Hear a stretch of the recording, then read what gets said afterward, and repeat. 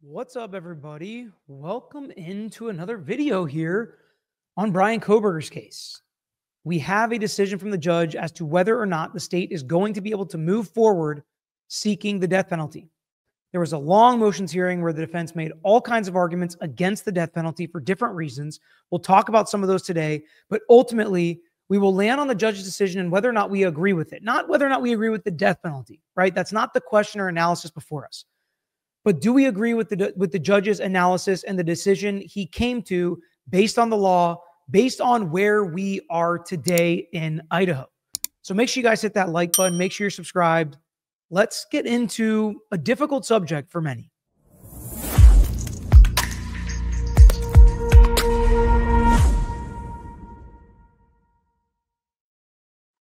So we're going to start here with the end of the order. And it's a 55-page order. And it's not one of those orders that has a bunch of attachments or documents that has a bunch of attachments. This is full of case law and analysis. The judge did his job, took his time, considered all the arguments for and against each point the defense was trying to make. But at the end of the day, the motions were denied. And the state will be allowed to seek the death penalty if Brian Kohberger is convicted. And the defense made all sorts of arguments. We're going to highlight some of them. We're not going to go into every single one of them. We're definitely not going to read 55 pages. We don't have time to do that tonight. I'm actually, as you're watching this, on a golf trip. I'm trying to unplug a little bit for the next couple days, but stuff is still happening. So I still wanted to react. I still wanted to hang out with you guys a little bit. I'll try to be in the chat if I can. But I want to record my thoughts on this because I do have a lot of thoughts when this type of motion comes forward. We talked about it in the Parkland case. We talked about it in a bunch of different scenarios as to if we're going to have the death penalty in certain jurisdictions in our country, what cases is it appropriate for? And we have to make sure we realize and understand this doesn't mean that Brian Kohberger is guilty. It doesn't mean he's not guilty. That's not the question before us. That the judge did not weigh the facts or the evidence against Brian Kohberger at this point to say they do prove one thing or they don't prove another. So let's remember that right off the top. And just to give some examples of some of the things that the defense argued, they argue that it's arbitrary for a number of different reasons. They argue it's geographically arbitrary, a bunch of different reasons. And these arguments have been made before. And a lot of these arguments, right? A lot of these arguments are why some jurisdictions remove the death penalty. Okay. Then they want to remove the individual aggravators. Okay. They say it's cumulative. It's punishing twice for the same thing.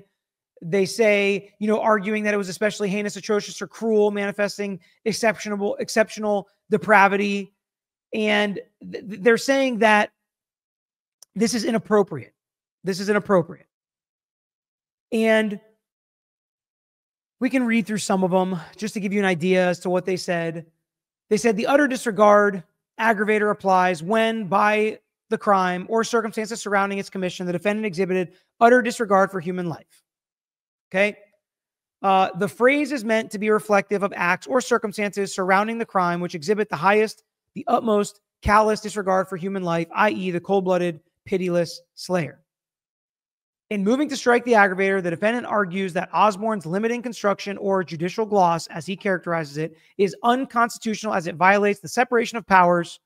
He additionally argues that Idaho criminal jury instruction, ICJ 1714, defining the utter disregard aggravator overlaps with ICJI 1713, defining the heinous, atrocious, and cruel aggravator described in IC this one, and ignores the alleged legislature's intent that the killing be done recklessly. Neither argument has merit. So basically, they're trying to say that you're saying the same thing different ways. It's unfair. It's supposed to be limited. The way that you would normally read it is not really how it should be done. And this is not how we're supposed to set up things in our country. And again, the case law is very clear. These arguments really don't have merit. These are arguments that have been made tons of different ways. And again, he goes into the crime being especially heinous, atrocious, and cruel. And again, this is something, these are factors that the jury will eventually determine Is this Bryan Kohberger? Was that this case? So this judge rejecting these arguments by the defense is not saying that this was especially heinous, atrocious, and cruel. He's not saying it showed that Bryan Kohberger showed utter disregard in this situation. He's not saying it was Bryan Kohberger at all. He's just saying that these aggravators are not unconstitutional. They don't violate the separation of powers. And the arguments the defense made against them is not something that's going to strike the death penalty in this case.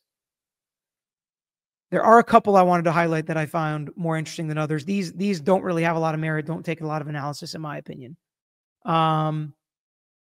He talks about how it's double counting because there's multiple victims.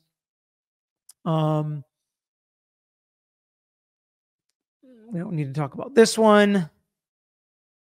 I'm picking and choosing the ones that are most interesting to me and I think would be most interesting for our discussion. So this was interesting. So they filed a motion to trifurcate the proceedings. So a lot of us have heard about bifurcating the proceedings, right? The guilt phase where they prove who did it, whether or not he's guilty or not guilty, and then the death penalty phase, 2 phases. Well, the defense argued that it should be trifurcated. They argue it should be the guilt phase and the penalty phase should be divided into 2 parts. One addressing whether he's eligible for the death penalty, whether there is proof of a statutory aggravator beyond a reasonable doubt, and one determining the appropriate punishment, whether it's death or life. From my perspective, I think they actually did make a few good arguments here. I think it's maybe unnecessarily cumbersome. I don't know that it's necessary to actually trifurcate it. If the judge would have allowed it, I would have been fine with that. The judge ended up doing his analysis and at the end of the day thinking he doesn't see enough benefit to trifurcating the proceedings, doing 3 different proceedings. So he would say they're just going to do it bifurcated like most of the country does. But I thought it was an interesting argument by the defense. He ended up determining that trifurcation is not warranted. All right, so this was an interesting one.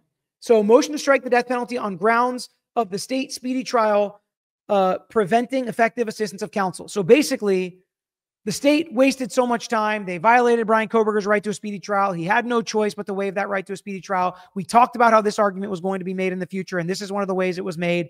And if you remember back, in Idaho, another case we covered, Lori Vallow, Chad Daybell, this is basically the argument and the reasoning the judge struck the death penalty against Lori Vallow.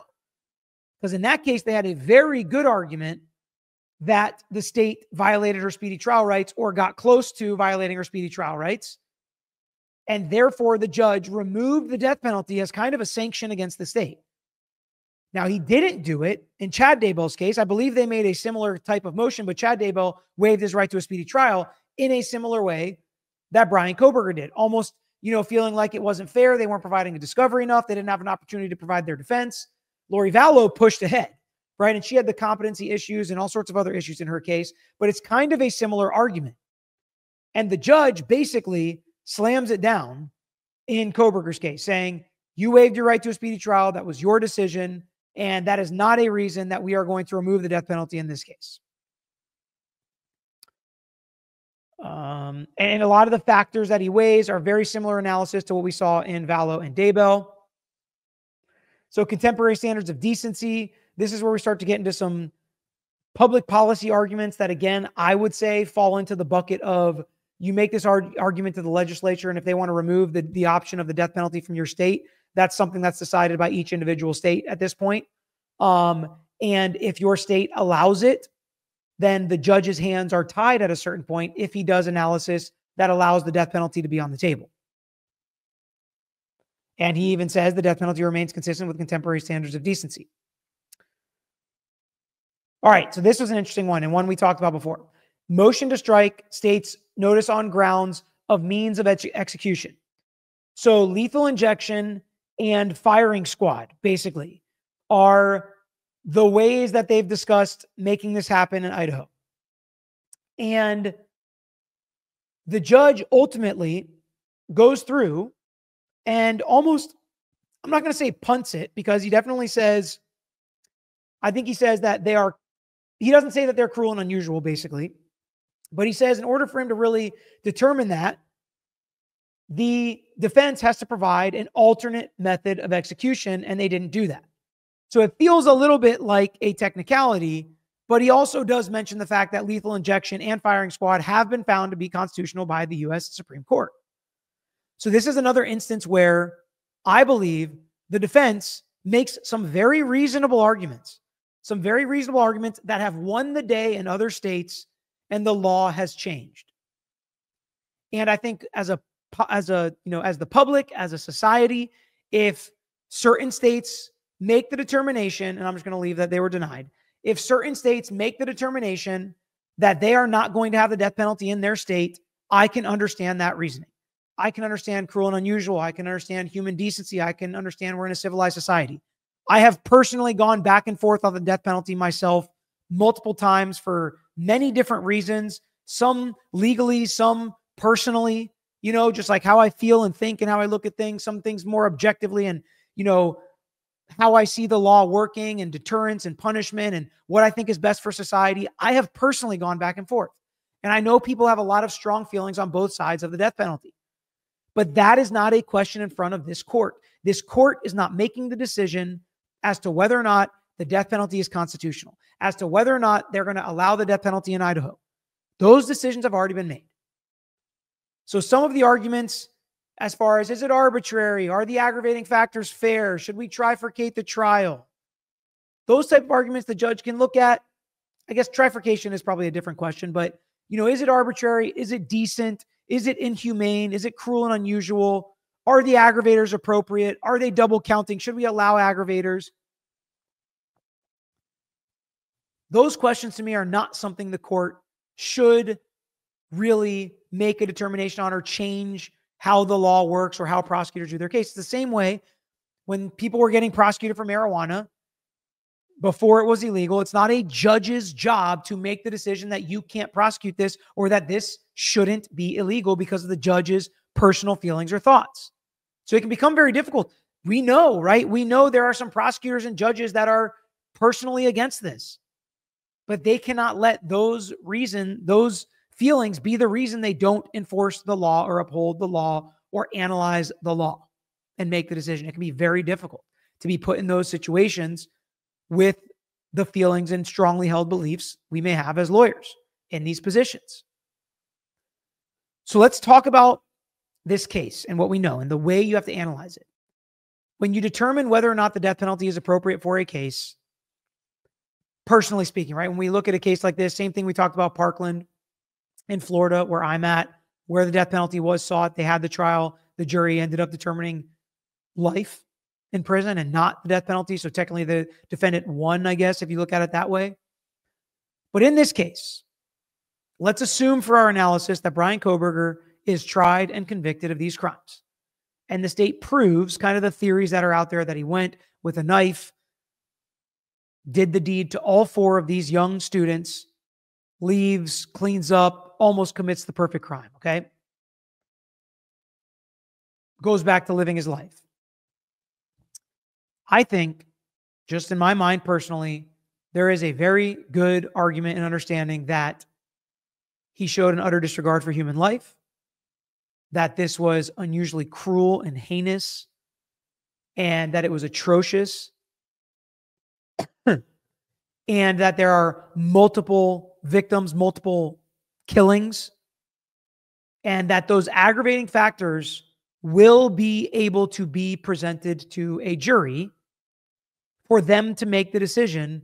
Can the state prove those aggravating factors to where we give somebody the worst of the worst punishment that you can give in our society?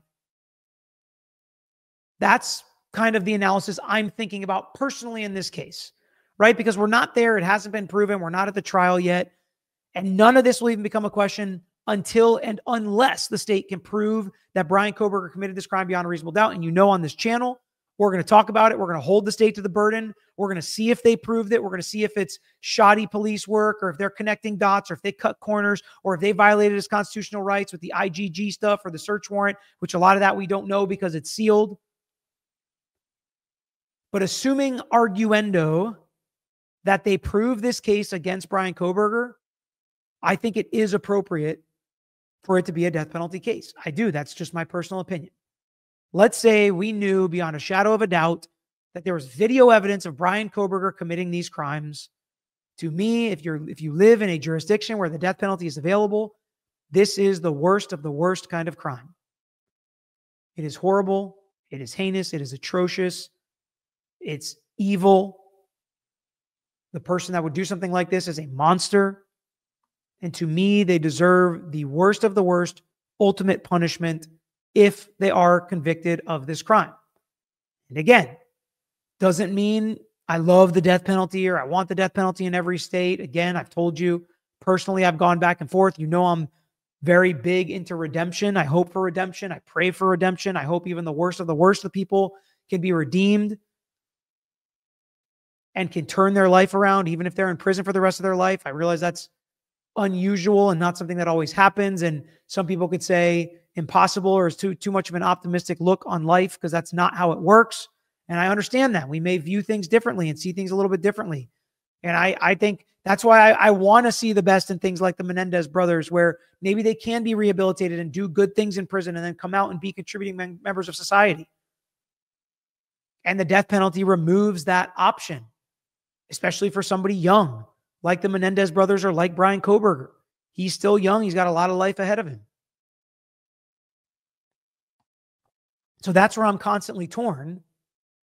But legally speaking, if your state has the death penalty, I think it is possible they prove these aggravators and that this case would fall in the bucket appropriate for a death penalty case. That's just the way I see it. This is not really an opinion channel, right? I don't usually give my opinion a lot. I like to just kind of explain both sides of things and ask questions and learn. But I thought it was a question a lot of people had and a lot of people are going to be talking about. And I want to know what you guys think respectfully as you can in the comments. If you see it this way, if you don't. But I'm interested. I'm interested to hear, and I'm always interested in which cases get the death penalty and which ones don't for different reasons. People asking why not Jose Ibarra? Why this case? Why Chad Daybell? Why not Lori Vallow? And again, that's kind of can be a technicality that we dug into comparing those two cases. And again, an argument made in this case that the judge denied. A similar argument. Hey, you're basically violating the defendant's rights. So what's the remedy? Well, you remove the death penalty from the table. Doesn't mean it wasn't heinous. Doesn't mean it wasn't atrocious and cruel. So I don't know. This is a somber one. You know, it's another somber one in a line of just really brutal, sad cases when we think of the victims and we remember the victims and what happened to them. And if Brian Kohberger is the guy that did that, that's heinous, atrocious, and cruel. So those are my thoughts. Let me know what you guys think. Make sure you subscribe so you don't miss any other videos on this topic. We'll continue to follow this case as you guys continue to ask and send it to me and ask questions on X and on Instagram and on YouTube. But that's all we got for this one. Till next time, I'm out of here. Thanks for watching another episode of The Lawyer You Know. If you enjoyed the episode, please hit the thumbs up and share with your friends who may be interested here on YouTube. And don't forget to subscribe. You can also follow us on Instagram, Twitter, Facebook, and TikTok.